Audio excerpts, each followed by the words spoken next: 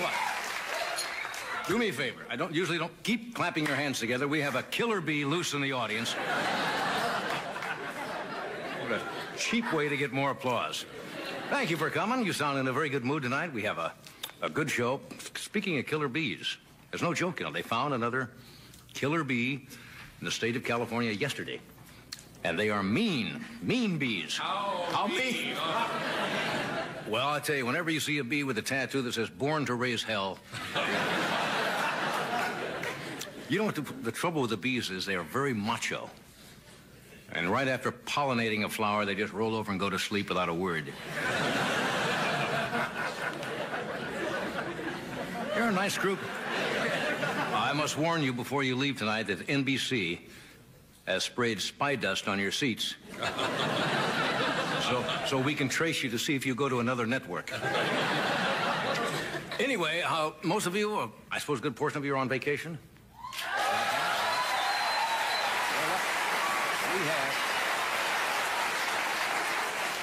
California is a state unto itself. All of the weird things start in Southern California. There are a lot of religious groups start out here that are not what you'd call your orthodox religion. There's a weird group in the valley that believes after you die, you come back as a TV evangelist toupee.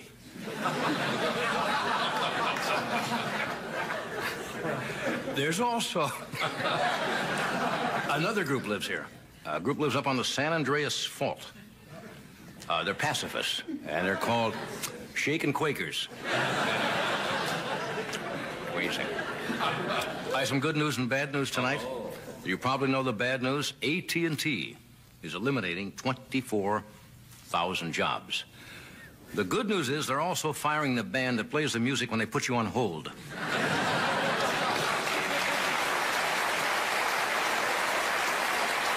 Where were you last night? You were missing last night. Yes. Where were you? San Francisco. Open your pearly gates. What were you doing in San Francisco? Well, I was up there with two of our good friends, Al Hurt and Pete Fountain. Tommy mentioned that. Were you playing a concert up there? Yeah, we played a few notes. Sounds good. They said to tell you hi. What? They just said to tell you hi. Hi.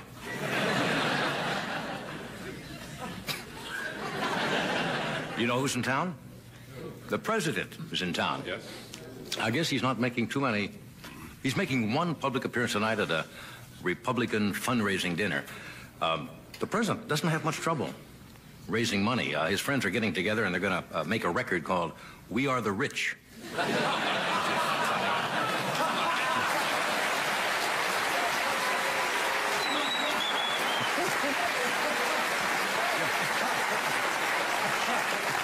The president, of course, cannot serve another term. And who do you think they're touting as one of the possible nominees for president in 1984? Lee Iacocca, the president of Chrysler. President of Chrysler Corporation. There's some talk about it. He might not make a bad president. You know, if he can do for the country what he did for Chrysler, I can see it now. Ricardo Montalban will be Secretary of Corinthian Leather. And I understand Iacocca already has a little slogan for the top of his desk. It says, if you can't stand the heat, put the top down. See, he's with an automobile company. Well, let's see what Jerry Falwell is up to today. Jerry Falwell just came back from Alaska, and he told the Eskimos that public nose rubbing was obscene.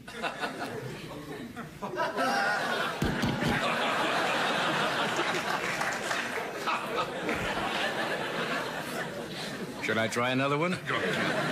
No, Jerry Falwell, I suppose, is a well-meaning man, but he's running all over the world. He's now delivering his Sunday sermons from his cellular phone in his limo. That's two right there.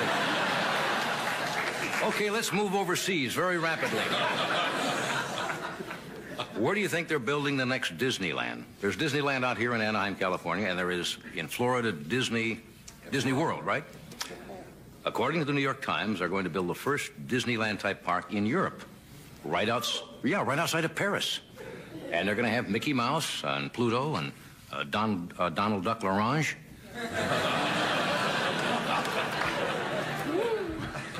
What was that? What do you know? What was that? Around the corner for that one. Well, of course I've got to go around the corner for these. How many of you watched Dynasty? All right. Do you know what is coming up in the fall on ABC? They have Dynasty 1. They have Dynasty 2, now called The Colbys.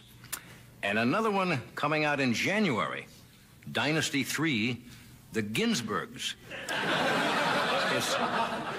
It's about a family that gets rich by being the furriers to Dynasty 1 and Dynasty 2. So,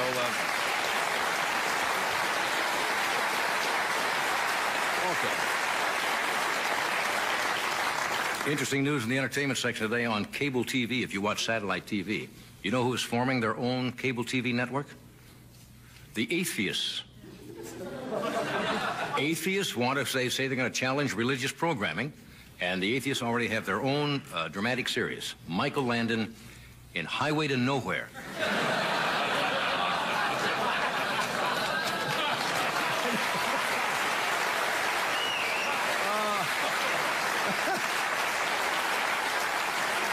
We got a good show tonight. We have Arnold Schwarzenegger is here tonight.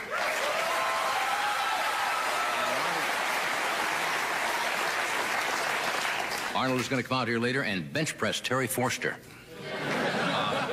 Ed Begley Jr., a very talented young gentleman from St. Elsewhere. And the female winner of the Hollerin' contest, which is held in Spivey Corners. Is it North Carolina? One of the Carolinas.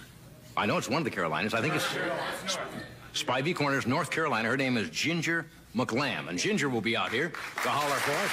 And a few other things. So stay where you are. One of the Carolinas.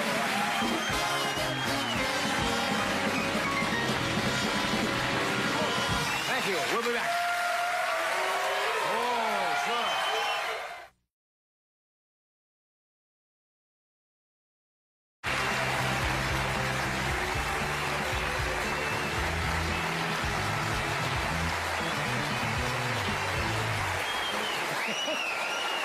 Okay. We have a good group tonight. We have Arnold Schwarzenegger, who will be out shortly, Ed Begley Jr. from St. Elsewhere, Ginger McLam from North Carolina. That's a contest they've been holding for many years down there. We've had the winners on for a number of years. Yeah, called a Hollering contest. And they have both men's and women's divisions. And I guess it started because people down there in that territory, when they wanted to talk to their neighbors, would go out and holler. Therefore, it became known as a Hollering contest. All right, I have to do something here that we hadn't planned to do, but right. you get when you're in the public eye, you get a lot of requests from organizations to do what we call public service announcements. And you've been so busy lately. You haven't had time to do them. Oh, if I've been busy. No, I can't even want to get into that. I've seen more lawyers than Raymond Burr in the past. Anyway. Very busy. These requests come from organizations like the USO or the Boy Scouts of Forestry America. Service. The Forestry Service, to name just a few. And you don't get paid for this. No, these are, well, you should if you're in the public eye, give some of your time back to various organizations. And they sent them over this afternoon. We didn't have time to do them. So with your indulgence, I will tape these public service spots now, and you'll get the chance to see how they work. What they do, they put the copy on cards, and I haven't even seen the copy. And Kevin will slate them, and I'll just do them cold. Right. Kevin, you want to slate these? We go PSA number 1, take 1. Kevin looks nice, doesn't he? Yeah, very well dressed. Got all dressed up. Knew he was going to be on camera. Normally he's got a pair of Oshkosh Bagosh overalls on. You better slate this one again, Kevin. This way you could write off the white pants. PSA number 1, take 1. Hello, this is Johnny Carson. You know, there are people in our society who are missing out on something in life, namely having someone barge into their home unexpectedly, stay for weeks, raid the refrigerator, and mooch money, and constantly borrow the car. Won't you help provide these people with a basic family experience? Become a big brother-in-law. Write to Big Brothers-in-Law, Sleeping on the Couch, Minnesota, 11203. Thank you very much.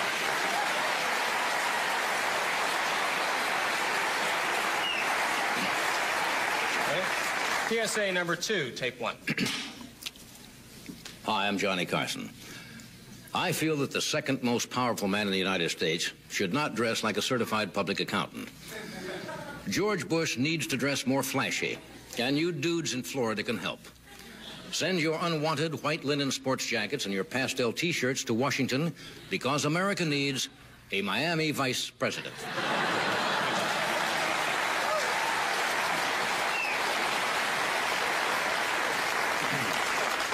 PSA number 3, take 1.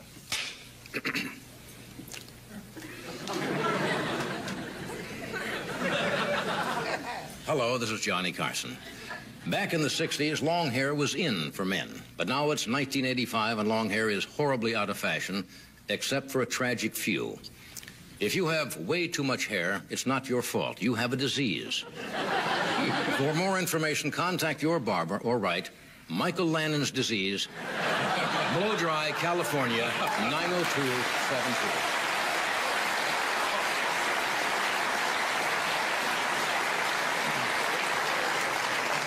PSA number 4, take 1. A lot of them tonight. Hi, this is Johnny Carson with an important mental health message for Major League catchers. We know it makes you depressed to sit on your haunches for hours in the hot sun while some foreign pitcher gets all the money and glory. We know how boring it must be to hear Pete Rose step up to bat and constantly say, just 14 more hits. If you're experiencing psychological distress from being a catcher, now there's help available. Call the squat hotline. 1-800-YOGI Berra.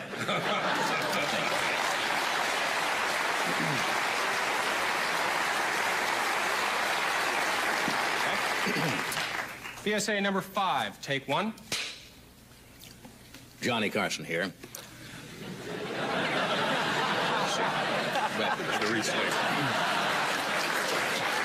PSA number 5, take 2. I'm Johnny Carson. I'm sure you all remember the popular situation comedy series about the Cleaver family. Well, Wally's kid brother has fallen on hard times.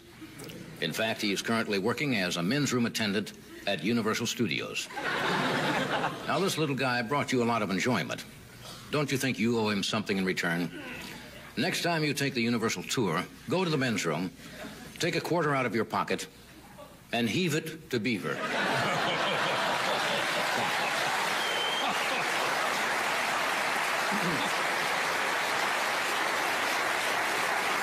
PSA number 6, take 1. We're only doing 5. We cut that one. Didn't we cut that one? Or we cut that one? But do that again. That was very good. Nice the way you did it. Yeah. Go ahead, Kevin. Come on, Kevin, do it again. That concludes. PSAs are over.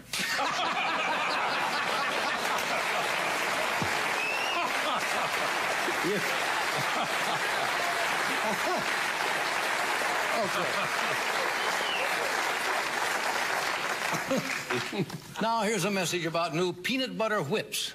A granola bar with whipped peanut butter. Hey. Yes.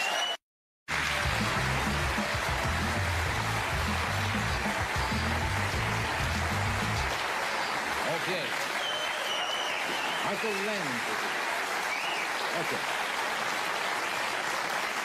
My first guest is a lady from the countryside near Fayetteville in Raleigh, North Carolina, who was this year's winner in the female division of the Spivey's Corner Hollering Contest. Would you welcome Ginger McLam?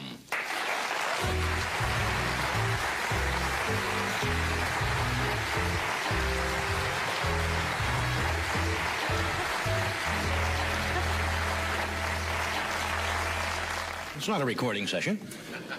Hi, Ginger. Hi. Hi, you're looking very nice. Thank you. Yeah, what do you got there? I got something special for you. Oh, I didn't mean to. Was this supposed to be a surprise? I didn't. Oh, I stayed up all night, Sunday night, just for you. you're kidding. I've noticed when you, before you come up here on stage, you do Yeah. that little Gossamer? number. Uh-huh. Yeah. And this is for you. Is that needlepoint? That is cross-stitching. Cross-stitching. Show that. That's very There pretty. you go. Like that. Isn't that sweet? That's very nice. I could have that put on my little pillow at night. Right, there you go. Or beside your pillow. Beside your pillow, maybe. Well, that's the only thing that's beside my pillow. There you go. You know, when I mentioned earlier that you were from the hollering contest, some of the people kind of chuckled like there wasn't such a contest. Now, we've had the winners on the show, I think, for the past 8 or 9 years. And the contest has been going how long, do you know? This was the 17th annual event. Did it start out basically because people in a rural community would talk with their neighbors or try to call back and forth? Well, that's what I understand, that they're trying to bring back the lost art of hollering. Of course, it's not a lost art to me because I do it all the time, see? Yeah. But if you have 4 children, naturally you can do some hollering. Oh, yeah. Now, most of the people enter the contest practically every other year. This was your first time I've ever seen Spivey's Corner. Really? Yeah. How come you didn't enter before? Well, I've heard about it quite a few years, and I don't know. I just wanted, the urge just hit me the last minute, and I tried to invite everybody to go with me, you know. No, they were too embarrassed, even my children, but... Why? Why were your kids embarrassed? They didn't want to see their mother holler in public, maybe. I don't know. But the Friday night before, my husband said, Ginger, I'll go with you. And I says, well, that's good, but if you don't, I'm going with or without you. Yeah. So when I left out the door that day, I told the children, I said, Mom's going to come back with the trophy. And I didn't know if they were going to give a trophy, a blue ribbon, or what, you know. But anyhow, so we went down there, and he said, what you going to holler? I said, Penny. He said, now, wait a minute, Jen, you don't want to get there and make a nut of yourself. So I thought, well, I've got 3 more children, so why not use them all? So I hollered Penny, Deanna, Teddy Joe, and Jennifer. Right. And about 4 o'clock, they called us behind the little platform where we were supposed to holler. And I got behind a van trying to break the sound barrier, you know. Yeah. And I was trying to think... Warm up, you mean? Yeah, sort of warm up. And I decided to add something to it, so I hollered Dixie, you know. So, Hollered Dixie. But I got it crossed between another song, and I thought, oh, gosh, I'm going to blow it, you know. Yeah. But anyhow, when I got up there, I didn't blow it. I hollered it. And you were the winner. Yeah. And this is what you got? This is Let's what I show got, that. yeah. This is a rather impressive-looking trophy. Yeah, I like the top of it. Ladies Crawling Champion, 1985. Yeah. Uh-huh. You like Well, the top of that? What? You like the top of it? Well, it's a... What do we got here? I can't see. It looks like a donkey hollering, doesn't it? Yes, it kind of does. Yeah, it's kind of... You know? Yes. What's your husband do? Has he ever been in this contest? No, he's a farmer, tobacco farmer. We Yeah. have 36 acres tobacco, and along with my hollering, they sort of judged on that and the uniqueness of your story.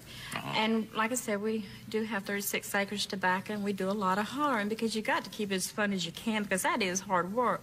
Yeah. But we holler back and forth in the fields, and when the children were little, I did a lot of hollering because where we lived there was no trees. You raised in the country? Right? No, I'm a city slicker, Charlotte, North Carolina. And Mom liked to have a fit because I married a farmer, see. Well, yeah. But anyhow, she likes it now. Now you get a lot of attention from this, national attention. You like that? Yeah, it's fun. I never had any idea whatsoever all this would come out of it. Yeah. And I left too early, see, and didn't leave my name, and it took them, you know, quite a time to get a hold of me. Yeah. And but anyhow, this is fantastic. Yeah. Yeah. Are you ready to demonstrate this holler that won you the championship? Yeah. Yeah. Oh, let me tell you about where I work. Sure. I do a lot of hollering there, too. Why don't you tell me about where you work? Yeah. Where do you work? I work at Pinecrest Rest Home and Norwood Retirement Center as arts and craft instructor. At a rest home? Right. You don't practice there, do you? Sure, I practice. I've even stood on my head to get them out of the room. Yeah. To come into the activities room. Yeah. I guess it would come in handy. Yeah, and I've been clowning. Yeah. Yeah, anything to get their interest. Yeah. How long you been doing that? About 2 years.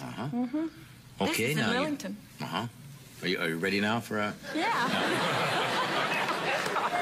Here's Are the you microphone. ready? I think I'm ready. Now, you stand when you do this, or you want to sit down, or what? Well, let me sit. Okay, sure.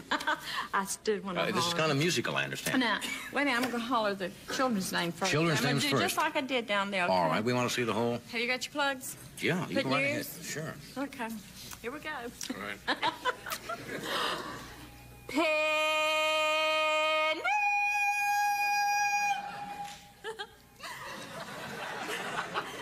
Deanna!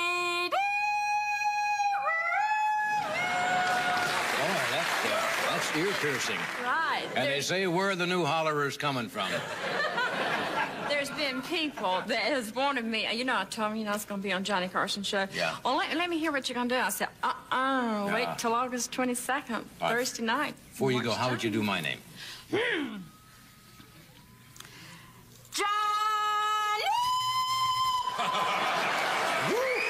Thank you, Ginger.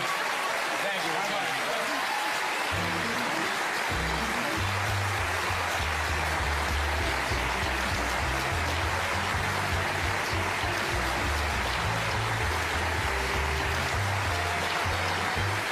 I don't know what it sounds like coming over that microphone, but sitting here, are your ears ringing? Yes. Yes, your ears are ringing. That was Ginger McLam from Spivey's Corner, North Carolina. And Arnold Schwarzenegger will be out in just a moment. So stay where you are. I sound like David Winkler. We'll be out in just a minute.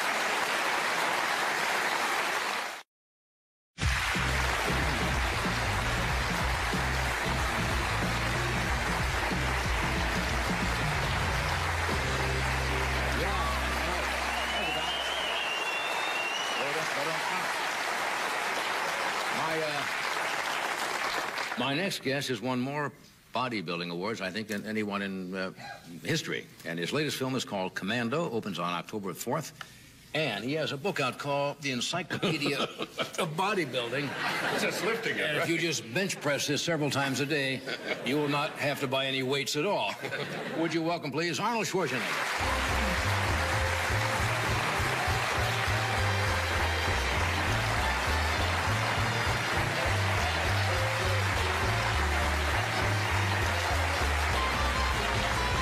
You got about a 10-pound book there. Well, you were right. You don't need any weights for this book. Just sit back and... You just do the exercises in there, and instead of having a barbell, Yeah. you use the book to the cross with the book. Do you work out every day? Every other day? I would say 6 days a week. 6 days yeah, a with week? weights, and I run 3 times a week, and then do other exercises that we shouldn't talk about here in front of the people. You sly So dog. I do everything. Hey, congratulations. But, you look very well. You look very happy. Thank you, I am. I understand you are now officially engaged to a very lovely young lady, Maria Shriver. That's right. So, Thank you very much. congratulations. Thank you.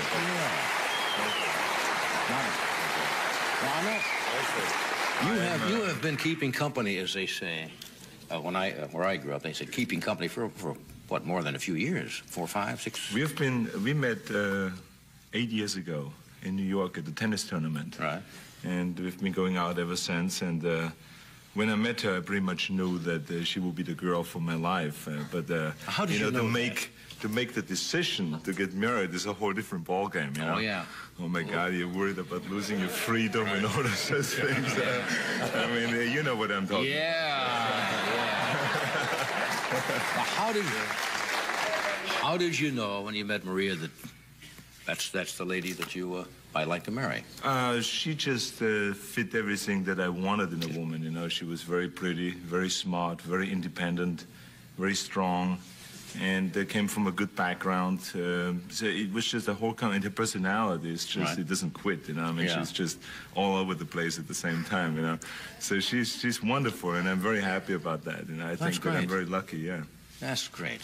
But 8 years is kind of a long engagement, though. Well, I just wanted to make sure that I'm going past the 7 years, which is supposed to be the 7-year itch. Oh, that's right. And so then I knew everything would be perfect after the 7 years. Yeah. Yeah. You actually, somebody said you proposed while you were in Europe? I planned this whole thing. I went to Austria, to my hometown, Graz. Right. And I proposed there, and we got engaged in Graz. And because we're going to get married in her hometown, which will be in Hyannisport. Mm-hmm. And so I thought the engagement over there and the marriage over here, and it was very romantic, very nice, and my mother was very happy, and her parents were very happy because they knew that I'm the best things in sliced bread.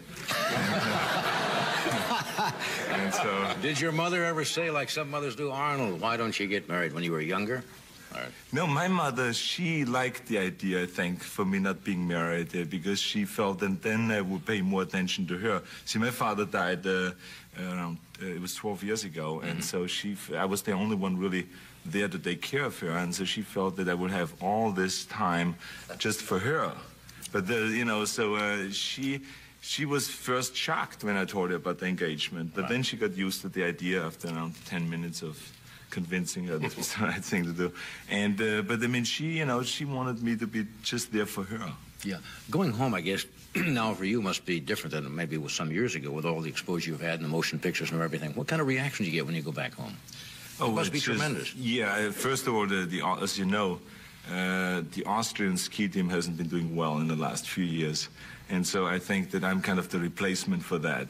So I became, the last few years, like a national hero in Austria, and I get a lot of good publicity there, and my films are doing really well, and so it's really wonderful to go back to Austria and to my hometown. Right. I really enjoy that, to go back. And now I look, of course, at the whole country differently than when I left 18 years ago. Yeah, when you grow up, you're not really conscious sometimes until you go back and visit of what you did have when you grew up, right? Exactly. I mean, you go back now and you realize that this is a really wonderful historic place, number one, and it is really a beautiful country with a lot of great culture and so on. So I took Maria, for instance, to the Salzburger Festspiele, you know, the music festival, and showed the various different operas there, and to Munich and so on. Really showed a few things, and I therefore could see again Austria from a whole different side. Yeah. I mean, when I was a kid, I hated classical music. Really? Oh, when my parents were telling me I should listen to classical music, I hated it. Now I love it, because now I can appreciate it. You know, you grow up and you get smarter and you can appreciate the things. Did you have a happy childhood when you were? Very happy childhood, yeah, very good upbringing, and my parents were terrific, and I think that's why I'm also looking forward to having a family and having children, because I had a really good childhood myself. That's good. Yeah. Somebody told me that the people in your hometown always ask you about the movie stars they're most familiar with. And they're the older ones. Is that true? Not so much the younger ones? Or the ones that have been around for a while and that are really mature actors. Like I remember Kirk Douglas is somebody that a lot of people always ask me over there about Elizabeth Taylor and people like that. You know, so really established actors. They don't know that much about the young actors. Clint Eastwood they all know very well. He's the big hero over there, international star. Or Burt Reynolds, for instance, and so yeah. Now, Commando, you played one where you played a mean villain, the Terminator. Mm-hmm. Now you're back to playing a hero, right? I play a hero, but the film is those people who liked or loved Terminator, they will really love Commando, because it's as intense, if not much more intense than Terminator is. And how could it be more intense than Terminator? Yeah, no. It's violent. It's a great story, but it's action-packed from the beginning to the end. And we have a wonderful actress in there, Rae Dawn Chung, who is just a terrific actress and very good with comedy. And she's kind of the comic relief in the movie, because the movie really is so intense that it needs that. But it's a wonderful film, and people really will love this film. It will be for everybody to see. How many times have you been, you know, in person, you're impressive, physique-wise. On screen, you look monumental. I mean, bigger than life-size. Yeah, that's true. It's just, it depends. If I wear a jacket, I wear on purpose a dark jacket, so I look smaller. When you wear lighter clothes, then you look bigger. Right. Or when I take my jacket or my shirt off, in a film, for instance, the end of the film, the last third of the film, I have my shirt off, then it looks much bigger, because the muscles, the definition, all those muscles come out, and so it makes you look much bigger. Yeah. And on the screen, I think everybody looks bigger. Right. Yeah, because it is larger than life size, of course. Did you ever get hurt in these pictures? A lot of times. In this last picture on Commando, I was injured all the time, because you end up doing all the stunts yourself, except the car It's difficult stunts. for somebody to stand in for you. It would be pretty obvious. It would be pretty obvious. That's true. You're right. It's very difficult, and you end up doing all this stuff yourself, you know, with... The stunt coordinators always think that when you have a body like that you can handle just about anything. And they come very casually to you in the morning and they say, listen, the next thing we do is you just run here from here to there, you shoot a few times through this window, and then you fly or jumps through this French door. You know, and then all of a sudden you start thinking about it. Well, how does one jump through a French door? You know, I mean, for a stuntman, it's maybe something that he has done before, but I mean, I've never done it before. It's not something that you do every day. It's jumping through French doors. Yeah. So, you know, you worry about those things, and then, of course, you end up doing it, but you get injured, and I have was rushed to the hospital 3 times during the shooting of Commando, getting stitches on my elbows or hand, getting stabbed with knives, and my shoulder bone was chipped because of this one jump through the French door and things like that. Well, marriage ought to be a snap for you now.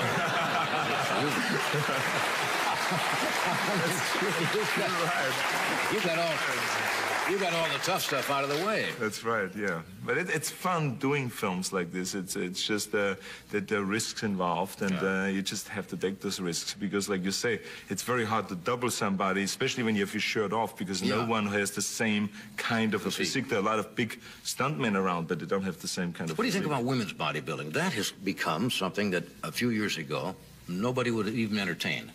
But now the women are getting into it. Well, I like the idea that women can participate now in sports as freely as men do, because they 20 years ago there was a no-no, and now they're involved in all kinds of sports, not only just in female bodybuilding, but in shot put, in weightlifting, in all different things. And sports, as far as I'm concerned, are for people, not for just men or just women or so. So I think this is very encouraging, and it's terrific. Now, if it is a sexual turn on, that is something for each one to decide for themselves. You know, some people like muscular women, other men like more the round women, and so each one has their own taste. Where do you fit in this? I go for Maria's body and for her looks.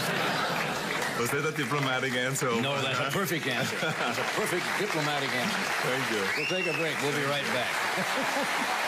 You made good points tonight.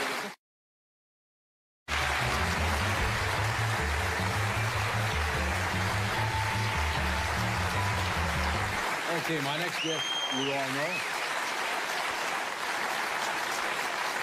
Ed, of course, is one of the stars of St. Elsewhere, which you've seen here Wednesday nights at 10 o'clock on NBC, and he's also producing a play at the Beverly Hills Playhouse called Significant Others. And I think he's just returned from Yugoslavia on a picture. Would you welcome Ed Begley, Jr.?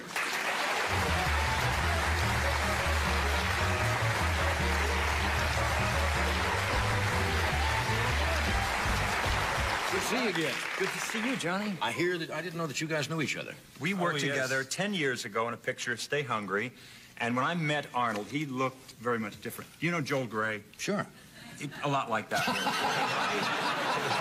I trained this guy. I worked with him, and you see... Shows you what happens. Yeah. And he listened to you. I helped him with his acting. It's true. Yeah. It's very important. I think we talked about the first picture I saw you in. Did we mention that last time? Where I think you were newly arrived in this country, and somebody else did your voice. That's right, yes. And I saw it on cable one night, and he played the hero, and all of a sudden I says, yeah, it doesn't sound, Arnold is really sounding great. And I realized, and there was no accent at all. It was Eddie. It was me. So you did a picture called Staying? Yeah, and I did Arnold's voice in that. Get out of here. Yeah. Eddie, have your protein product. Eddie, got to work on the pectorals. Yeah. The legs. You do all that? You get out and exercise? I do. I go to one of these health clubs. I go every other day, and I enjoy it. I eat better. I sleep better. I feel pretty good. Yeah. It's good. I like it. He started me on this, seriously. 10 years ago, Gold's Gym. Right, yeah. yes. And it was very helpful. I think I first saw Arnold on a thing that they did in Pretoria. It was Mr. Olympiad in South Africa. And one of the ladies said to you, do you drink milk? Then you said, milk is for babies, right? That's right. Which puts the lie to people drinking milk, right? Yes, beer is better. Yeah. What? Tea is better? Beer. Beer is better. This time, yes. So were you doing a picture in? I was doing a picture in Yugoslavia, and it's good to be back. It's, you know, it's a tough gig over there. It really is. It's a pretty tough gig. Yeah. And I say this with no disrespect to Yugoslavia. I have many Yugoslavian friends. Their numbers are legion. I love my Yugoslavian buddies. But Well, I've heard people have, it's a cultural shock in a way. it's very different over there. Not to say we're good and that is bad. It's just different. I mean, here you want to make a phone call, for instance. Simple things like telecommunications. You dial, you know, even overseas, you want to call, you go 011, then the country code, and you're connected. Right. There, it's like, hey, the players of the hey, ha. You know, get with the blanket, makes the little fire, and, you know, get the semaphore flags. I've never seen anything like that. You're saying the phone system is not state of the art? No, no, it's like the, you know, the thing with the louvered, you know, light. That bad, huh? Yeah, it's pretty tough. And eating, simple things like you want to eat a couple times a day wherever you are. And it's tough. Now, don't tell me they don't eat in Yugoslavia. They eat. Yugoslavian food is, I'm not saying it's good or bad, just different, okay? I don't eat a lot of meat myself. I eat some chicken, some fish, but I don't eat meat. There's meat in everything over there. You go, you say, well, what do you have today? We have beef, veal, or lamb. Okay. What else? You must have something else. Yes, pork. Okay. Could I get some seafood, maybe? Yes. We have squid eel with beef. You know, everything, yeah. The national dish over there is pork tartare, I think. I mean, there's like, I've never seen so much meat. There's a lot of meat there, so I had a hard time. But it's good to be back. And, you know, the picture's going to be very good. I just saw it. It's called Transylvania 6-5000. Oh, that's one, yeah. Jeff Goldblum. Funny film. Jeff Goldblum, myself, Carol Kane, Jeffrey Jones, long list of people. And it's very funny. I just saw it the other day. Good. Well, it's nice to be home now. It sure is. I kissed the tarmac. I read that you are up again for your third nomination? That's right. In St. Elsewhere? That's right. Congratulations. Thank you. That's real nice.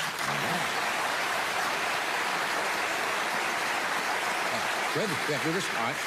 We'll take a short time out and be right back.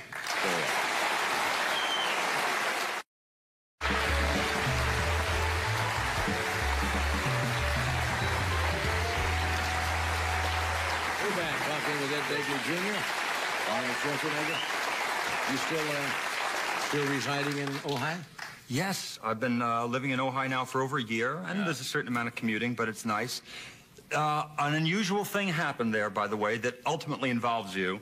I was at my house, and I hear there's somebody up at the mailbox up near the road that wants to talk to me.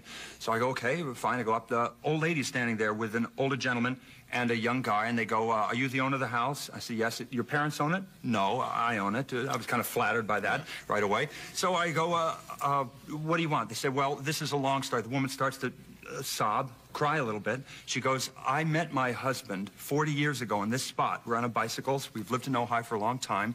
And we met here, and he passed away 3 days ago. I said, oh, my God, I'm very sorry. She goes, well, we met here. I would like to bury his ashes. They produce a little urn. We want to bury his ashes on this spot, right here. I said, right where? How deep? She goes, 18 inches. And my gosh. I think about it. Well, what's it going to bother me? On your property? On my property, right there near the front. I think, okay, what the heck? Yep, fine. You can, of course. I'm never going to see it again. 18 inches down, that's deep enough. Fine, go ahead. And I said, you have a shovel? Because I've got to run, and we're going to lunch. He said, yeah, we have a little hand shovel. I said, you got a big problem. You're going to need a pick or something. But I have a pick. I ran and got the pick. I said, where do you want to dig? She goes, right there. I go, boom, right into water line. It was turned off, fortunately, so this wasn't a big mess, but I destroyed a line. I'm kind of trying to keep under control. And I do a little bit of digging. Ingrid, my wife, is going, come on, let's go. The kids are in the car. Nick and Amanda are in the car. Let's go. I'm sorry, you're going to have to finish it yourself, but good luck to you. I'm sorry for your loss. I go off, go to lunch. I come back, and they're still there. Not only are the people still there, but they have a monument this tall put up there, a stone monument. And they're saying a service, and there's a minister and what have you. And then I thought of you, and I started looking for mirrored trucks, and I found 3 of them. Bloopers, blunders, the practical joke on me. You did this to me. You did this. And you thought it was for real? I thought it was for real. I bought it. I totally bought it. You got me. Nice touch, huh? The old lady was great. That's wonderful, Eddie. It was great. The old lady. I must tell you what they did to me. What? Well, I'm very close to the show. And I figured they're never going to get me in this country. I was over for Wimbledon about a month ago. And Grant Tinker, no less, the chairman of the board of this network, said, would you stop by? I hate to intrude on your privacy and just say hello to a few people from Wimbledon, the All England Tennis Club, because we're trying to get Wimbledon for next year. And just come in and say hello. And, you know, I said, well, sure, Grant, I'm going to do that. I go to this little cocktail party at the Mayfair Hotel. There's nice people standing around, little hors d'oeuvres. And he said, I'd like you to meet so forth and Lady so-and-so. And very regal-looking British. And I said, how do you do? It's nice to meet you. It's always quiet, you know, his show is our boys, you know, in Wimbledon this year because the Rose Bowl played a few years ago. And I can't understand anything. I couldn't understand any of them. I I would hear a word they were talking way back in here. All right, our boys, Kevin Kerr in the Manchester, you come over here. And I do hope you know next year when you come off the chaps, we'll do better Rose Bolson. And I'm going, yeah. And then it was just awful, and it was all a put on. And they had gone clear over to London and nailed me. Good. What good? Good. I'm trying to be polite and, you know, and sincere, not to embarrass you, because I understood nothing. So I'm glad they nailed you, too. They did. They got me good. I'll be right back.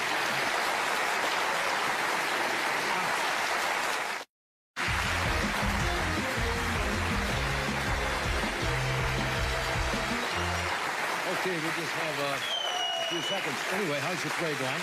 The play's going very good. I understand you took up scuba. I did that, too, and I saw a big shark down there, 5-foot sand shark. Now scuba diving, too, huh? Oh, it's great. I just got certified for that, and it's wonderful. My instructor, this guy Melvin, had a surefire procedure for seeing shark. There goes, cut your buddy and swim like hell. Save yourself. Save yourself. Thanks for coming tonight. Arnold, it's nice to see you. Good night.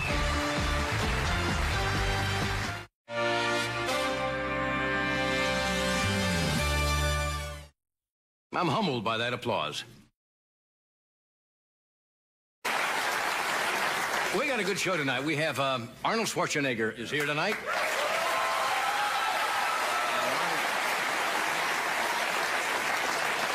Arnold is going to come out here later and bench press Terry Forster. Ed Begley Jr., a very talented young gentleman from St. Elsewhere. And the female winner of the Hollerin' contest, which is held in Spivey Corners. Is it North Carolina? One of the Carolinas. I know it's one of the Carolinas. I think it's Spivey Corners, North Carolina. Her name is Ginger McLam. And Ginger will be out here to holler for us. And a few other things. So stay where you are.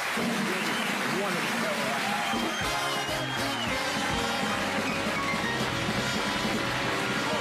Thank you. We'll be back.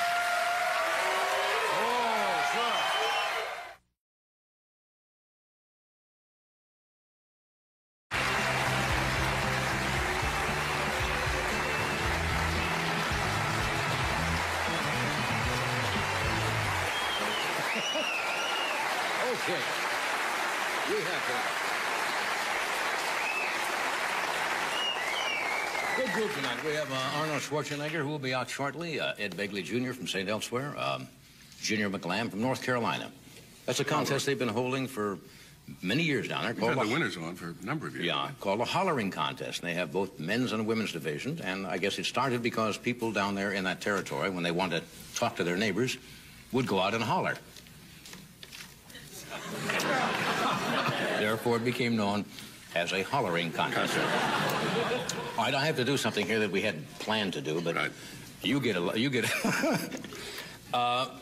when you're in the public eye, you get a lot of requests from organizations to do what we call public service announcements. And you've been so busy lately. You haven't had time to do them. Oh, if I've been busy. No, I can't even want to get into that. I've seen more lawyers than Raymond Burr in the past. Anyway. Very busy. These requests come from organizations like the USO or the Boy Scouts of America. Forestry Service. The Forestry Service, to name just a few. And you don't get paid for this. No, these are, well, you should if you're in the public eye. Give some of your time back to various organizations. And they sent them over this afternoon. We didn't have time to do them. So, with your indulgence, I will tape these public service spots now, and you'll get the chance to see how they work. What they do, they put the copy on cards, and I haven't even seen the copy. And Kevin will slate them, and I'll just do them cold. Right. Kevin, you want to slate these? Here we go. PSA number 1, take 1. Kevin looks nice, doesn't he? Yeah, very well dressed. Got all dressed up. Knew he was going to be on camera. Normally he's got a pair of Oshkosh Bagosh overalls on. You better slate this one again, Kevin. This way you could write off the white pants. PSA number 1, take 1. Hello, this is Johnny Carson.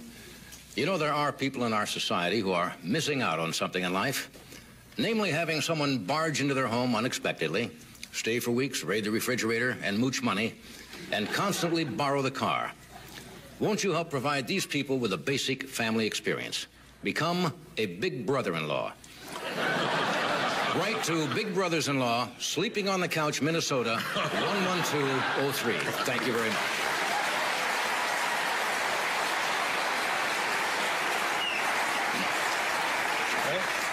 PSA number 2, tape 1. Hi, I'm Johnny Carson. I feel that the second most powerful man in the United States should not dress like a certified public accountant. George Bush needs to dress more flashy, and you dudes in Florida can help. Send your unwanted white linen sports jackets and your pastel T-shirts to Washington because America needs a Miami vice president.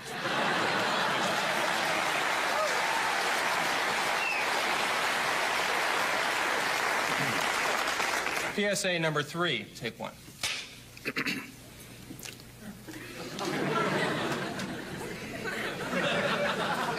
Hello, this is Johnny Carson.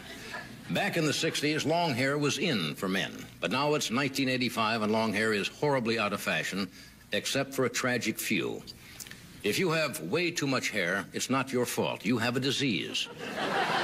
For more information, contact your barber or write Michael Lannon's disease, Blow Dry, California, 90273.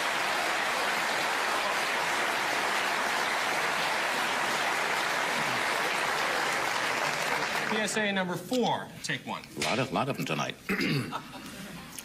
Hi, this is Johnny Carson with an important mental health message for Major League catchers.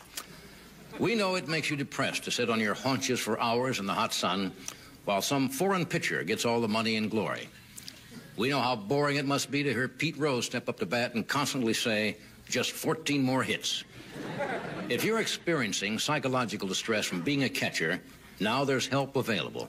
Call the squat hotline. 1-800-YOGI Berra.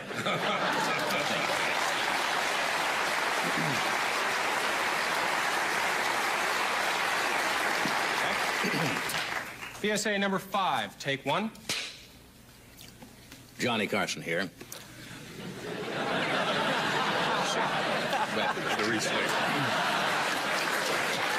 PSA number 5, take 2. I'm Johnny Carson. I'm sure you all remember the popular situation comedy series about the Cleaver family. Well, Wally's kid brother has fallen on hard times. In fact, he is currently working as a men's room attendant at Universal Studios. Now, this little guy brought you a lot of enjoyment. Don't you think you owe him something in return? Next time you take the Universal tour, go to the men's room, take a quarter out of your pocket, and heave it to Beaver.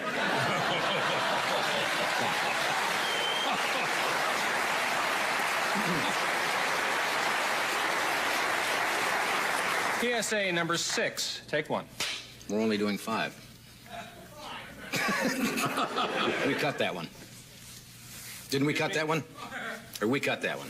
But do that again. That was very good. Nice the way you did it. Yeah. Go ahead, Kevin. Come on, Kevin. Do it again. That concludes. PSAs are over.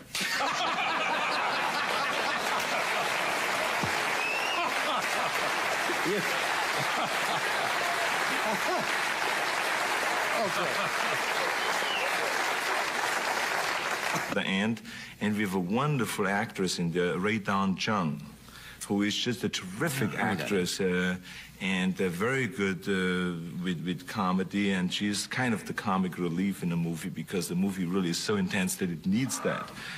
But it's a wonderful film, and people really will love this film. It will be for everybody to see. How many times have you been, you know, in person, you're impressive, physique-wise. On screen, you look monumental. I mean, bigger than life size. Yeah, that's true. It's just, it depends. If I wear a jacket, I wear on purpose a dark jacket so I look smaller.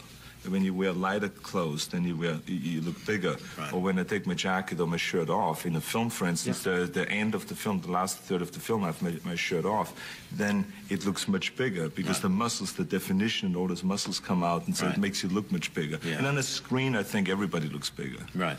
Yeah, because it is larger than life size, of course. Did you ever get hurt in these pictures? a lot of times. In this last picture on Commando, I was injured all the time because you end up doing all the stunts yourself, except the car It's difficult stunts. for somebody to stand in for you. It would be pretty obvious. It would be pretty obvious. That's true. You're right. It's very difficult, and you end up doing all this stuff yourself. You know, with stunt coordinators always think that when you have a body like that, that you can handle just about anything. And they come very casually to you in the morning and they say, listen, the next scene we do is you just run here from here to there, you shoot a few times through this window, and then you fly or jump through this French door.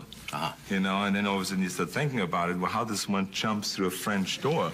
You know, I mean, for a stunt man, it's maybe something that he has done before, but I mean, I've never done it before. It's not something that you do every day. It's jumping through French doors. Yeah. So, you know, you worry about those things, and then, of course, you end up doing it, but you get injured, and I have was rushed to the hospital 3 times during the shooting of Commando, getting stitches on my elbows or hand, getting stabbed with knives, and my shoulder bone was chipped because of this one jump through the French door and things like that. Well, marriage ought to be a snap for you now.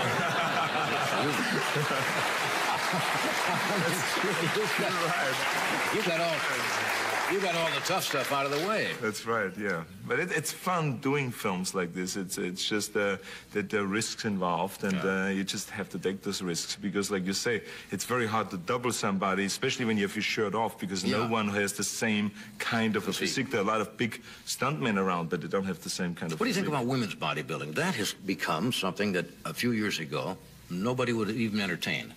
But now the women are getting into it. Well, I like the idea that women can participate now in sports as freely as men do, because they 20 years ago there was a no-no, and now they're involved in all kinds of sports, not only just in female bodybuilding, but in shot put, in weightlifting, in all different things.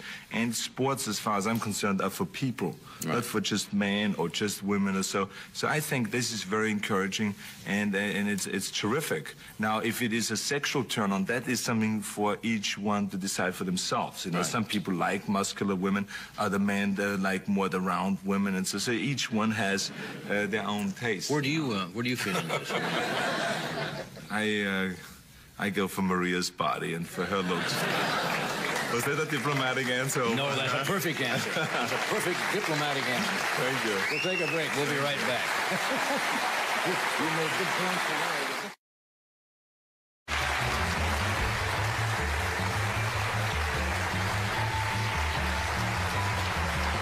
Okay, my next guest, you all know. Ed, of course, is one of the stars of St. Elsewhere, which you've seen here Wednesday nights at 10 o'clock on NBC, and he's also producing a play at the Beverly Hills Playhouse called Significant Others. And I think he's just returned from Yugoslavia on a picture. Would you welcome Ed Begley, Jr.?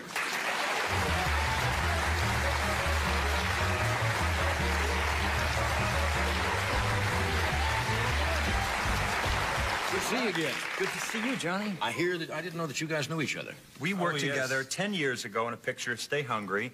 And when I met Arnold, he looked very much different. You know Joel Grey? Sure. A lot like that. I trained this guy. I worked with him, and you see... Shows you what happens. Yeah. And he listened to you. I helped him with his acting. It's true. Yeah. It's very important. I think we talked about the first picture I saw you in. Did we mention that last time? Where I think you were newly arrived in this country, and somebody else did your voice. That's right, yes. And I saw it on cable one night, and he played the hero, and all of a sudden I says, yeah, it doesn't sound, Arnold is really sounding great. And I realized, and there was no accent at all. It was Eddie. It was me. So you did a picture called Staying? Yeah, and I did Arnold's voice in that. Get out of here. Yeah. Eddie, have your protein product. Eddie, got the rope and the pectorals. Yeah. The legs. Do you do all that? You get out and exercise? I do. I go to one of these health clubs. I go every other day, and I enjoy it. I eat better, I sleep better, I feel pretty good. Yeah. It's good. I like it. He started me on this, seriously. 10 years ago, Gold's Gym. Right, Yeah. yes. And it was very helpful. I think I first saw Arnold on a thing that they did in Pretoria. It was Mr. Olympiad in South Africa. And one of the ladies said to you, do you drink milk? Then you said, milk is for babies, right? That's right. Which puts the lie to people drinking milk, right? Yes, beer is better. Yeah. Well, what? Tea is better? Beer. Beer is better. In a stein, yes. So were you doing a picture in? I was doing a picture in Yugoslavia, and it's good to be back. It's, you know, it's a tough gig over there. It really is. It's a pretty tough gig. Yeah. And I say this with no disrespect to Yugoslavia. I have many Yugoslavian friends. Their numbers are legion. I love my Yugoslavian buddies. But well, I've heard people have, it's a cultural shock in a way. It's very different over there. Not to say we're good and that is bad. It's just different. I mean, here you want to make a phone call, for instance. Simple things like telecommunications. You dial, you know, even overseas, you want to call, you go 011, then the country code, and you're connected. Right. There, it's like, hey, the beggars of the hey-ha. You know, get the blanket, makes the little fire, and, you know, get the semaphore flags. I've never seen anything like that. You're saying the phone system is not state of the art? No, no, it's like the, you know, the thing with the louvered, you know, light. That bad, huh? Yeah, it's pretty tough. And eating, simple things like you want to eat a couple times a day wherever you are. And it's tough. Now, don't tell me they don't eat in Yugoslavia. They eat. Yugoslavian food is, I'm not saying it's good or bad, just different, okay? I don't eat a lot of meat myself. I eat some chicken, some fish, but I don't eat meat. There's meat in everything over there. You go, you say, well, I like, what do you have today? We have beef, veal, or lamb. Okay. What else? You must have something else. Yes, pork. Okay. Could I get some seafood, maybe? Yes. We have squid and eel with beef. You know, everything, yeah.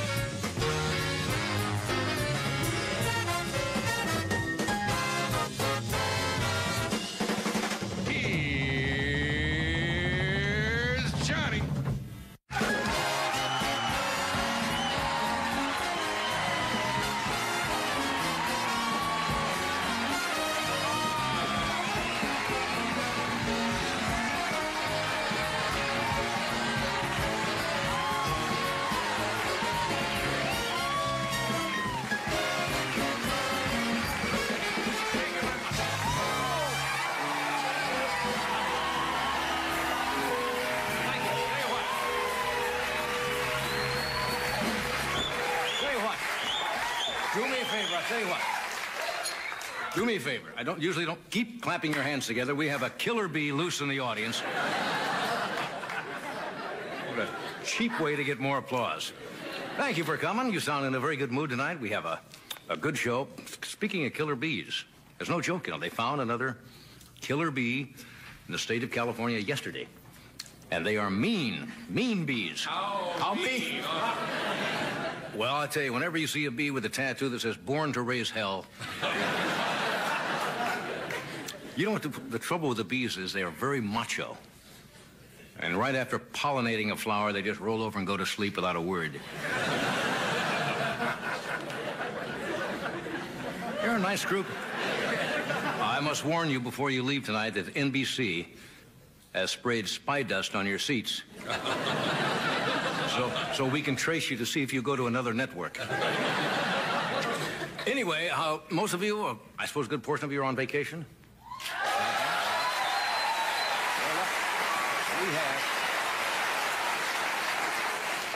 California is a state unto itself. All of the weird things start in Southern California. There are a lot of religious groups start out here that are not what you'd call your orthodox religion. There's a weird group in the valley that believes after you die, you come back as a TV evangelist toupee.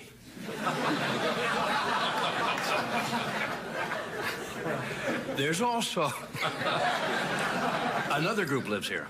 A group lives up on the San Andreas Fault. They're pacifists, and they're called Shakin' Quakers. What do you think? I have some good news and bad news tonight. You probably know the bad news. AT&T is eliminating 24,000 jobs. The good news is they're also firing the band that plays the music when they put you on hold.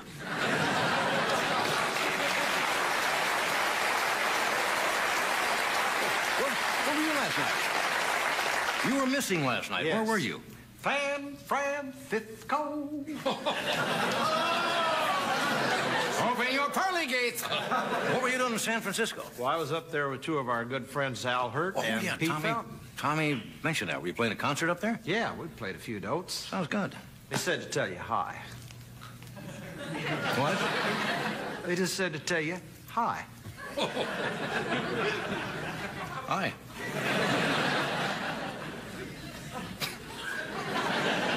You know who's in town? The president is in town. Yes. I guess he's not making too many. He's making one public appearance tonight at a Republican fundraising dinner. The president doesn't have much trouble raising money. His friends are getting together and they're going to make a record called We Are the Rich.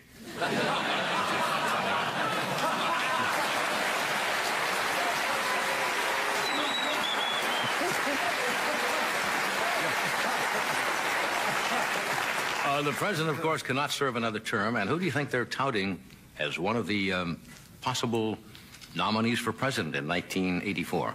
Lee Iacocca, the president of Chrysler. President of Chrysler Corporation. There's some talk about it. He might not make a bad president. You know, if he can do for the country what he did for Chrysler, I can see it now. Ricardo Montalban will be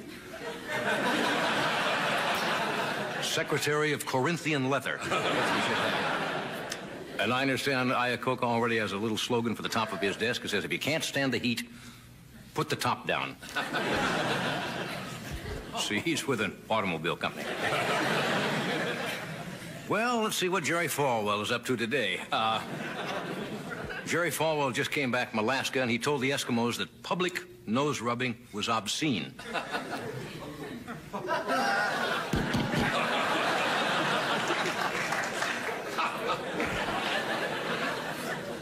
Should I try another one? No, Jerry Falwell, I suppose, is a well-meaning man, but he's running all over the world. He's now delivering his Sunday sermons from his cellular phone in his limo. That's two right there. Okay, let's move overseas very rapidly. Where do you think they're building the next Disneyland? There's Disneyland out here in Anaheim, California, and there is in Florida Disney World, right? According to the New York Times, they're going to build the first Disneyland-type park in Europe, right outside of Paris. And they're going to have Mickey Mouse and Pluto and Donald Duck L'Orange.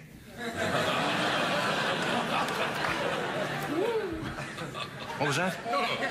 What do you know? What was that? Around the corner for that one. Well, of course I've got to go around the corner for these. How many of you watched Dynasty? All right. Do you know what is coming up in the fall on ABC? They have Dynasty 1. They have Dynasty 2, now called The Colbys. And another one coming out in January, Dynasty 3, The Ginsburgs.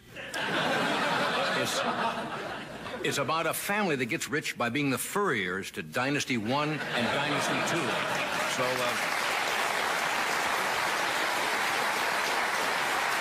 okay. Interesting news in the entertainment section today on cable TV, if you watch satellite TV. You know who is forming their own cable TV network? The atheists.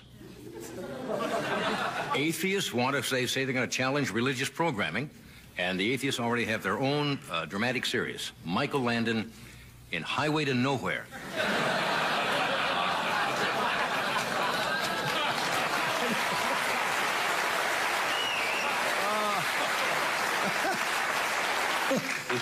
Now, here's a message about new peanut butter whips. A granola bar with whipped peanut butter. Hey. Yes.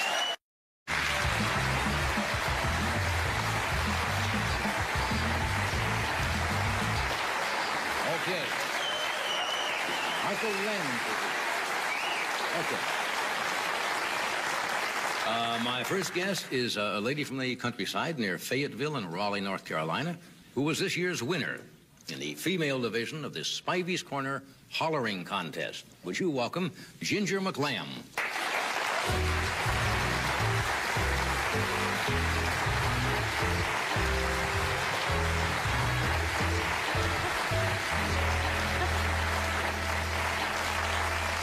It's not a recording session. Hi, Ginger. Hi. Hi, you're looking very nice. Thank you. Yeah, what do you got there? I got something specially for you. Oh, I didn't mean to. Was this supposed to be a surprise? I didn't. Oh. I stayed up all night, Sunday night, just for you. You're kidding. I've noticed when you, before you come up here on stage, you do that little Golf number. swing? Yeah. And this is for you. Is that needlepoint? That is cross-stitching. Cross-stitching. Show that. That's very pretty. There you go.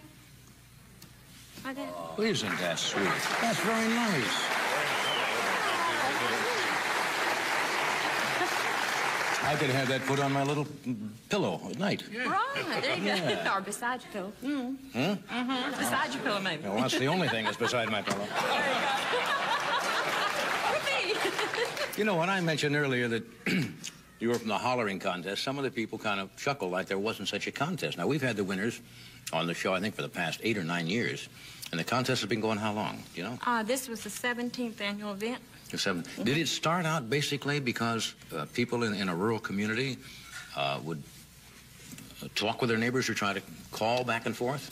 Well, that's what I understand, that they're trying to bring back the lost art of hollering. Of course, it's not a lost art to me because I do it all the time, see? Yeah. But if you have 4 children, naturally, you're going to do some hollering. Oh, yeah.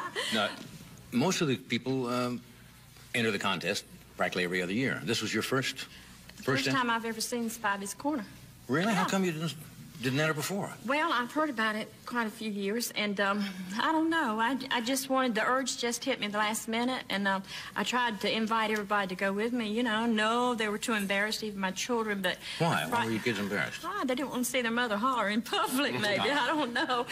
But the Friday night before, my husband said, Ginger, I'll go with you. And I says, well, that's good, but if you don't, I'm going with or without you. Yeah. So when I left out the door that day, I told the children, I said, Mom's going to come back with the trophy. And I didn't know if they were going to give a trophy, a blue ribbon, or what, you know.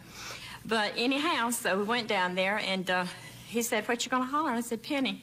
He said, now, wait a minute, Jen, you don't want to get there and make a nut of yourself. So I thought, well, I've got 3 more children, so why not use them all? So I hollered Penny, Deanna, Teddy Joe, and Jennifer. Right. And about 4 o'clock, they called us behind the little platform where we were supposed to holler.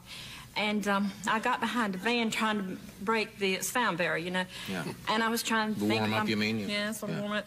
And I decided to add something to it, so I hollered Dixie, you know. So, Hollered Dixie. But I got it crossed between another song, and I thought, oh, gosh, I'm going to blow it, you know. Yeah. But anyhow, when I got up there, I didn't blow it. I hollered it. And you were the winner. Yeah. And this is what you got? This is Let's what show I got, that. yeah. This is a rather impressive-looking trophy. Yeah, I like the top of it. Ladies Calling Champion, 1985. Yeah. Uh-huh. You like Well, the top of that? What? You like the top of it? Well, it's a... What do we got here? I can't see. It looks like a donkey hollering, doesn't it? Yes, it kind of does. Yeah, it's kind of... You know? Yes. What's your husband do? Has he ever been in this contest? No, he's a farmer, tobacco farmer. We Yeah. have 36 acres tobacco, and along with my hollering, they sort of judged on that and the uniqueness of your story. And like I said, we do have 36 acres tobacco, and we do a lot of hollering because you got to keep it as fun as you can, because that is hard work. Yeah. But we holler back and forth in the fields, and when the children were little, I did a lot of hollering because where we lived there was no trees. You raised in the country? Right? No, I'm a city slicker, Charlotte, North Carolina. And Mom liked to have a fit because I married a farmer, see. Oh, yeah. But anyhow, she likes it now. Yeah. Now you get a lot of attention from this, national attention. You like that? Yeah, it's fun. I never had any idea whatsoever all this would come out of it. Yeah. And I left too early, see, and didn't leave my name, and it took me, you know, quite a time to get a hold of me. Yeah. And but anyhow, this is fantastic. Yeah. Yeah. Are you ready to demonstrate this holler that won you the championship? Yeah. Yeah. Oh, let me tell you about where I work. Sure. I do a lot of hollering there, too. Why don't you tell me about where you work? Yeah. Where do you work? I work at Pinecrest Rest Home and Norwood Retirement Center as arts and craft instructor. At a rest home? Right. You don't practice there, do you? Sure, I practice. I've even stood on my head to get them out of the room. Yeah. To come into the activities room. Yeah. I guess it would come in handy. Yeah, and I've been clowning. Yeah. Yeah, anything to get their interest. Yeah. How long you been doing that? About 2 years. Okay, this is now in Millington. Are you ready now for a? Yeah. Here's Are a you microphone. ready? I think I'm ready. Now, you stand when you do this, or? You want to sit down or what? Well, let me sit. Okay, sure. I stood when I hollered. This is kind of musical, I understand. Now, wait a minute, I'm going to holler the children's name first. Children's names do first. Just like I did down there. Okay? All right, we want to see the whole... Have you got your plugs? Yeah, you Put go right ahead. yours? Sure. Okay. Here we go. All right. Penny!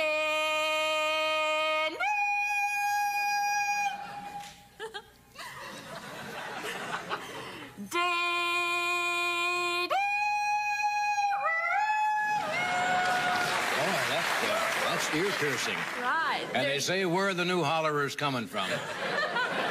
There's been people that has wanted me. You know, I told them, I was going to be on Johnny Carson's show. Yeah. Well, let me hear what you're going to do. I said, wait till August 22nd, Thursday night. Before you go, how would you do my name?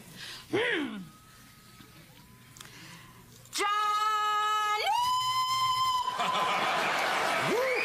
Thank you, Ginger. Thank you.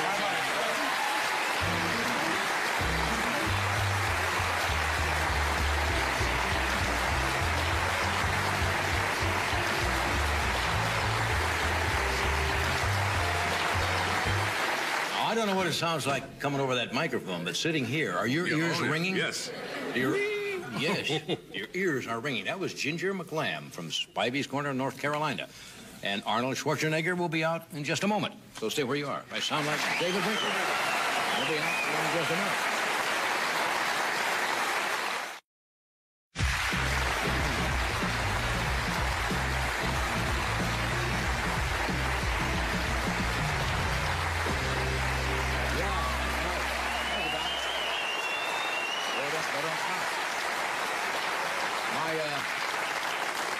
My next guest has won more bodybuilding awards, I think, than anyone in history. And his latest film is called Commando, opens on October 4th.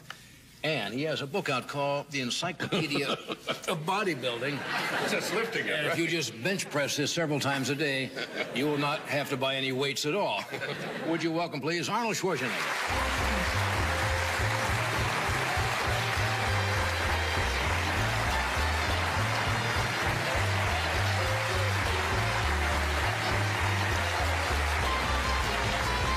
You got about a 10-pound book there. Well, you were right. You don't need any weights for this book. Just sit back and... You just do the exercises in there, and instead of having a barbell, Yeah. you use the book to the curls with the book. Do you work out every day? Every other day?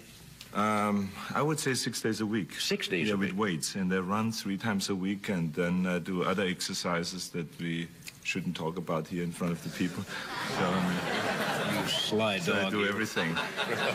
Hey, congratulations. But, you look very well. You look very happy. Thank you, I am. I understand you are now officially engaged to a very lovely young lady, Maria Shriver. That's right. So, Thank you very much. congratulations. Thank you.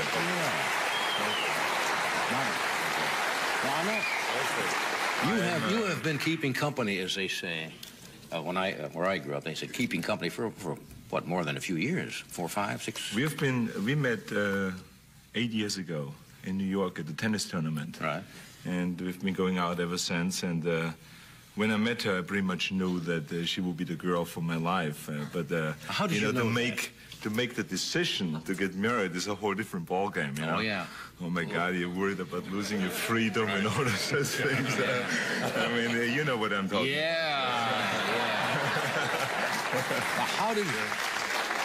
How did you know when you met Maria that that's the lady that you might like to marry? She just fit everything that I wanted in a woman, you know. She was very pretty, very smart, very independent, very strong, and came from a good background. So it was just a whole kind of, her personality is just, Right. It doesn't quit, you know. I mean, Yeah. she's just all over the place at the same time, you know. So she's wonderful, and I'm very happy about that. And I think that I'm great. very lucky, yeah. That's great.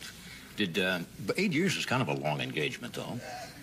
Well, I just wanted to make sure that I'm going past the 7 years, which is supposed to be the 7-year itch. Oh, that's right. And so then I knew everything would be perfect after the 7 years. Yeah. Yeah. You actually, somebody said you proposed while you were in Europe? I planned this whole thing. I went to Austria, to my hometown, Graz. Right. And I proposed there, and we got engaged in Graz. And because we're going to get married in her hometown, which will be in Johannesburg. Mm-hmm. And so I thought the engagement over there and the marriage over here, and it was very romantic, very nice, and my mother was very happy, and her parents were very happy because they knew that I'm the best things in sliced bread. And so... Did your mother ever say, like some mothers do, Arnold, why don't you get married when you were younger? No, my mother, she liked the idea, I think, for me not being married because she felt that then I would pay more attention to her. See, my father died around, it was 12 years ago, and so I was the only one really there to take care of her, and so she felt that I would have all this time just for her. But, you know, so she was first shocked when I told her about the engagement, but then she got used to the idea after around 10 minutes of convincing her this was the right thing to do. And, but I mean, she wanted me to be just there for her. Yeah. Going home, I guess, now for you must be different than maybe it was some years ago with all the exposure you've had and the motion pictures and everything. What kind of reaction do you get when you go back home? Oh, it must be tremendous. Yeah, first of all, as you know, the Austrian ski team hasn't been doing well in the last few years. And so I think that I'm kind of the replacement for that. So I became, the last few years, like a national hero in Austria, and I get a lot of good publicity there, and my films are doing really well, and so it's really wonderful to go back to Austria and to my hometown. Right. I really enjoy that, to go back. And now I look, of course, at the whole country differently than when I left 18 years ago. Yeah, when you grow up, you're not really conscious sometimes until you go back and visit of what you did have when you grew up, right? Exactly. I mean, you go back now and you realize that this is a really wonderful historic place, number one, and it is really a beautiful country with a lot of great culture and so on. So I took Maria, for instance, to the Salzburger Festspiele, you know, the music festival, and showed that there are various different operas there, and to Munich and so on. Really showed a few things, and I therefore could see again Austria from a whole different side. Yeah. I mean, when I was a kid, I hated classical music. Really? Oh, when my parents were telling me I should listen to classical music, I hated it. Now I love it, because now I can appreciate it. You know, you grow up and you get smarter and you can appreciate the things. Did you have a happy childhood when you were? Very happy childhood, yeah, very good upbringing, and my parents were terrific. And I think that's why I'm also looking forward to having a family and having children, because I had a really good childhood myself. That's good. Yeah. Somebody told me that the people in your hometown always ask you about the movie stars they're most familiar with. And they're the older ones. Is that true? Not so much the younger ones? Or the ones that have been around for a while and that are really mature actors. Like I remember Kirk Douglas is somebody that a lot of people always ask me over there about Elizabeth Taylor and people like that. You know, so really established actors. They don't know that much about the young actors. Clint Eastwood they all know very well. He's the big hero over there, international star. Or Burt Reynolds, for instance, and so yeah. Now, Commando, you played one where you played a mean villain, the Terminator. Mm-hmm. Now you're back to playing a hero, right? I play a hero, but the film is those people who liked or loved Terminator, they will really love Commando, because it's as intense, if not much more intense than Terminator is. And how could it be more intense than Terminator? Yeah, no. It's violent. It's a great story, but it's action-packed from the beginning to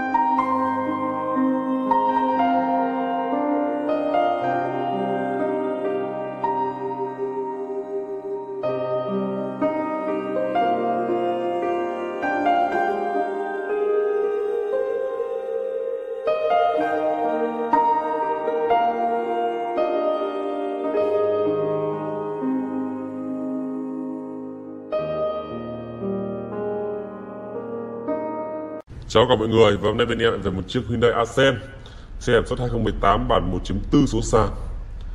Để mà nói thì số sàn bây giờ thì cũng không được ưa chuộng nữa. Thông thường là ví dụ như vai ớt là Accent số sàn thì thường là sẽ chạy taxi. Tuy nhiên là con này thì không phải chạy taxi, nhưng mà lại rất tiếc một chút là em nó bơi nội. Cái tuyến đường này thì hồi này cách đây tầm 4 tháng trước thì nó ngập, nước có dâng lên và nó ngập xuống, vì vậy là con này thì cũng bơi một lộ một chút. Đấy, rất là tiếc, vì vậy là giá sẽ có một mức giá rất là rẻ cho mọi người. Tuy nhiên trước khi báo giá thì em sẽ quay tổng thể chiếc xe. Xe này thì phân khúc hạng B, cạnh tranh với lại con Vios hoặc là với con City, Honda City đấy. Tuy nhiên là con này thì giá nó mềm hơn, đấy là điều đầu tiên. Thứ hai, về màu sắc thì con này thì màu này không phải màu đẹp của Accent. Thường màu đẹp là màu trắng hoặc là màu đỏ thì con này thấy ok hơn. Cái thứ ba là đã bị bơi lội một chút rồi, chúng ta phải chấp nhận. Cái thứ tư là đèn điếc thì nó rất là ok, rất là sáng. Nói chung là bên em đã khắc phục rất là triệt để rồi. Accent.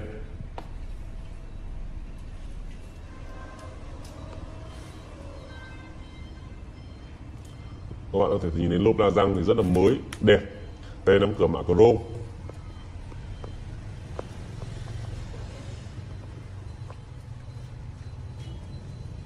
Đấy.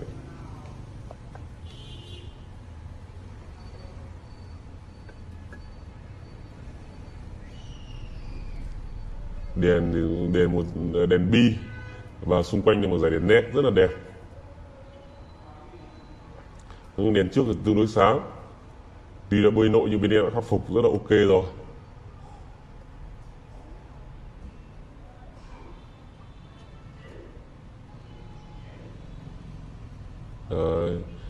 Xi nhan tích hợp. Nội thất bên trong thì vô lăng đã được bọc cần số sàn, tương đối mới, phanh tay cơ, da ghế thì còn rất là đẹp. Đấy. DVD thì học kem nồi đầy đủ hết, nói chung con này thì cũng đầy đủ. Nội thất bên trong tương đối mới. Hàng ghế sau thì nói chung là cũng còn rất là mới. Tuy nhiên là trời hôm nay em quay ngược sáng là nhìn nó hơi tối. Đấy các bạn nhé. Xe không phải bàn quá nhiều. Xe lỗi thì báo lỗi. Đấy. Accent, nói chung tay nắm cửa nó bị bạc, nói chung là nó đã xuống cấp rồi. Nước nó vào thì đương nhiên là nó cũng sẽ xuống cấp, đấy là chuyện bình thường.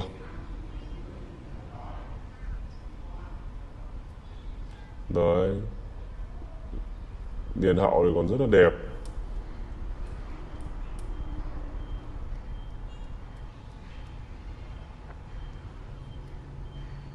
Các bạn mà mua thuê thợ đến chất thoải mái, nhưng mà thông thường là có lỗi gì thì em đã báo rồi. Và thứ hai là thuê thợ thuyền đến đi thử test máy mọi thứ đầy đủ hết. Sau đó chúng ta mới làm thủ tục, chứ chúng ta tôi không đặt cọc, nhận đặt cọc trước mọi người nhé. Cuộc sống thì nó phải thực tế. Đấy thôi. Rất nhiều bạn thì bảo tại sao tôi báo giá rất là thấp, bởi vì là nó bị lỗi thì phải chấp nhận là giá thấp là bình thường. Còn nếu các bạn muốn giá cao thì các bạn, hay là các bạn muốn mua giá cao.